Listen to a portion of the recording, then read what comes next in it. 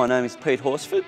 I'm a youth pastor at St Columbs Anglican Church and I'm the founder of St Columbs Premier League.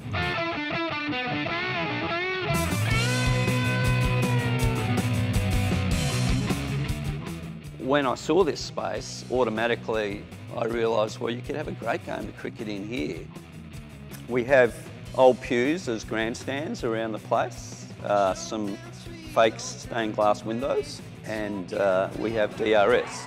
So 5 nights a week we run T20 games. We have between 30 and 40 teams and generally 3 games a night. Well, St Columbs Premier League really started in 2010 and partly it was in response to some trouble that Indian students were having in Melbourne.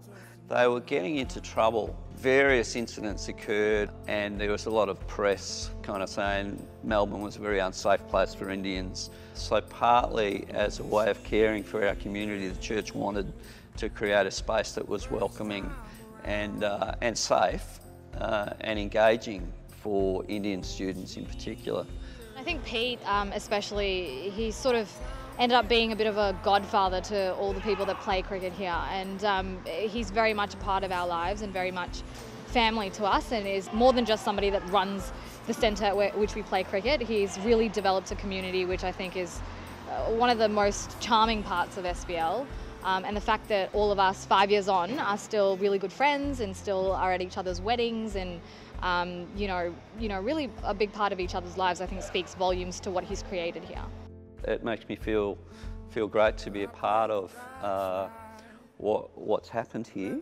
There's a sense in which people are rediscovering that the joy of belonging to a group, turning up each week, seeing the same people. It seems to be something that's a really valuable thing for people to actually be able to give their time to something where they don't need to be rewarded for it.